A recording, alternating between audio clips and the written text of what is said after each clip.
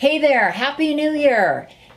A lot of people try to quit smoking around the new year, so I just wanted to give you guys the heads up on the stats around stopping smoking around the new year, because there's some good news and there's some bad news. The bad news is, according to the Royal Study of Health, only 4% of people who try to quit smoking at New Year's are actually successful. Yikes! And within the first week of trying to stop, more than a third of those people are failing that attempt. Now, that sounds bad, right? But the thing is, most of these people do not have their mind in the right place. And you are going to have your mind in the right place, because in this video, I'm going to share with you the 3 mind hacks that I think are key to stopping smoking for good and really putting it behind you. And if this is your new year, then this is your new year. My name is Rita Black. I'm a clinical hypnotherapist, and I am an expert in helping people stop smoking. I've helped over 10,000 people over the last 20 years become non-smokers. And I am a former pack and a half a day smoker, so I know a lot about trying to quit smoking on New Year's. Now, one of the things that gets in the way of actually stopping on New Year's is a really kind of a weird day. It's kind of stressful. You know, it's the end of something, the beginning of something else. And that's why a lot of people think, oh, it's the perfect time. But the problem with it is usually we're partying on December 31st. Maybe we have a lot to drink, and we're waking up the next morning and it's the new year. You know, we've been busy, really stressed out with the holidays. I mean, it's fun too, but there's a lot of stress around the holidays. And then all of a sudden it's the new year and having to live up to all these expectations. And on top of that, and on top of being a little hungover, we've made this big commitment to stop smoking, and we maybe don't even feel that good. And so I think the actual stopping on New Year's Day might be a bit of a challenge. So I'm all for stopping around the new year, but I am not sure that stopping on actually January 1st is probably the best idea for you. So here's what you want to do. You want to set a date and actually work up to it. And maybe it's a date around the 1st, but it's a date that has significance to you. Maybe it's a Saturday and you can take the time to really relax. It's not a harried work day. Or maybe it is a work day and you feel like that's the best day for you because you have the structure of your work day. But you want to make that day yours, not, oh, everybody is quitting smoking on the 1st, so I should do that too. That's the worst reason to quit smoking. You really want to own your commitment to stopping smoking. Now, the other thing is you want to practice being a non-smoker before you actually stop smoking. And what I mean by that is really, you know, when athletes go out to a game, they have the play in mind. They have a vision of what they're going to do before they do it. It's in their mind. It's in their imagination. And a lot of times what happens is when we try to quit smoking, we aren't even thinking about what happens is we fall into the situation and we're all like, I can't function without my cigarettes, because we're feeling the lack of cigarettes versus being a non-smoker.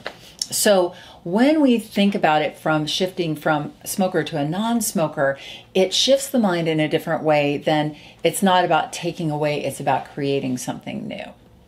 Your subconscious mind has your imagination in it, and your subconscious mind is a huge part of your mind. Usually only consciously we want to quit smoking. Our subconscious mind has our habits and our beliefs. And, you know, we might believe quitting smoking is really hard, and we might be in the habit of smoking 20 cigarettes a day.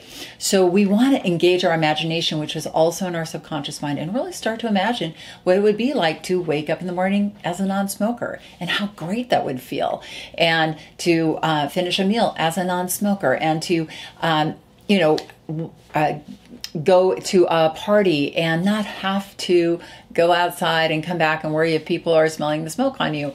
As a non-smoker, you want to think those situations through ahead of time, and that really does help you get your game on for becoming a non-smoker. Think about how great you will feel. I'm going to get into that in a second as well. But so you want to set a date and you want to practice that in your mind. Now, the second one is huge. So let me get into that. So You want to shift your cigarettes or your vape from the buddy place in your mind to the bully place in your mind, right? See, when you think of people in your life, you probably have friends, and maybe you have some people you don't like so much. Hopefully not many, but your friends live in a different part of your brain than your enemies.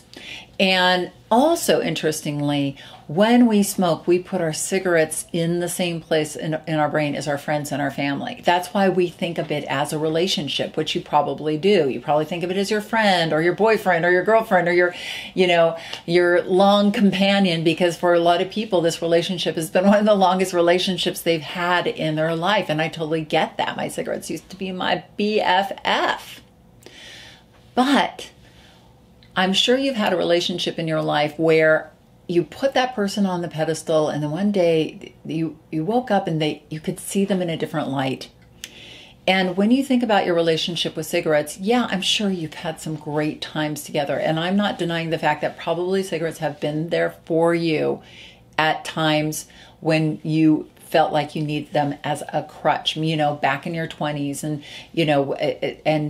even maybe recently. But here's the thing, that cigarettes ultimately are an abuser, right? If you think of an abusive friend, what friend makes you leave your warm and comfy home in the middle of the winter to go outside and stand in the freezing cold, to smoke? Hey, get out there and smoke. When you think of cigarettes as a personality, it's an abusive personality. Abusive people make the abusee feel like they can't live without them.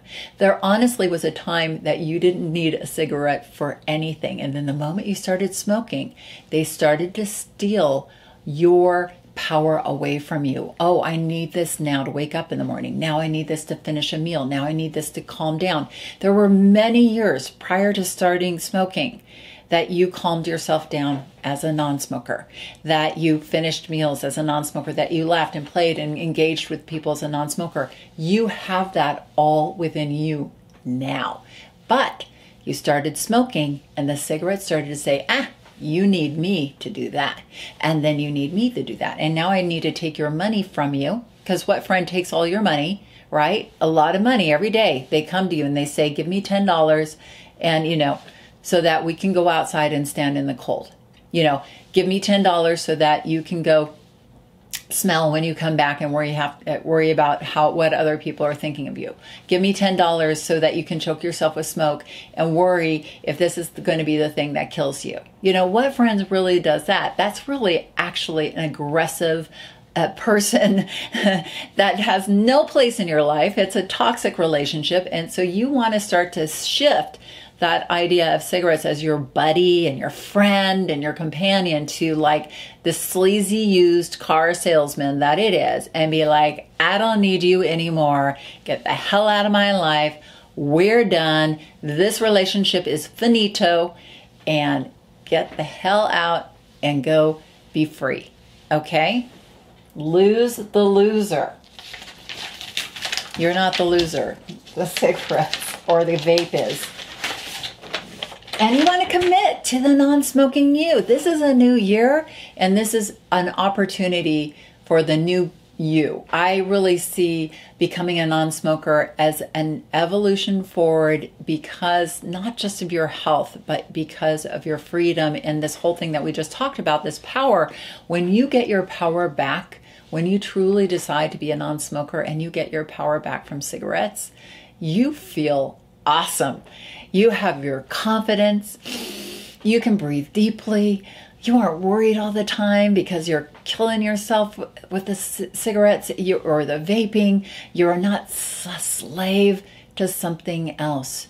You have your power. And I want you to imagine that you out in your life with the wind blowing through your hair. Come on, this is like the Hollywood movie, right? Of you with the wind blowing through your hair, well lit, walking on the mountain or running on the beach or having a great time at a party and just like glowing with health and feeling awesome and feeling good because you've stepped into that powerful you, taken your power back, and you are moving forward on your beautiful life in the new year as a non-smoker. All right? So set a date and practice. Shift that idea of cigarettes or your vape from the buddy to the bully. Lose the loser, lose that number, and commit to the fabulous non-smoking you this new year, and you will find that you can move forward and be a happy, healthy non-smoker this year. All right? Happy New Year, health and safety to you and all you love.